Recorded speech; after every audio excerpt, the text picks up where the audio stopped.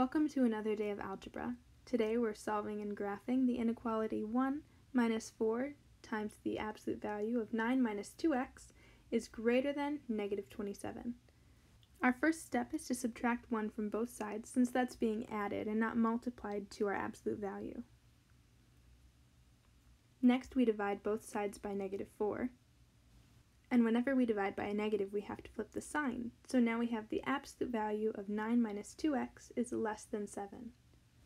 Since the absolute value is less than 7, we know that it has to be between negative 7 and positive 7. Next, we subtract 9 from each side.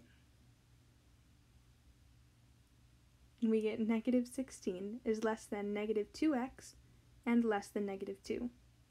When we divide by the negative 2, we have to flip all the signs. So we have 8 is greater than x and greater than 1, but we want to write it with the signs the other way around, so we say 1 is less than x and less than 8. To put this in interval notation, it'll be between 1 and 8, and neither are included in the interval, so we have parentheses around both. Then to graph this, we have open circles at both 1 and 8, again since they're not included in the interval, and all of our values are between them.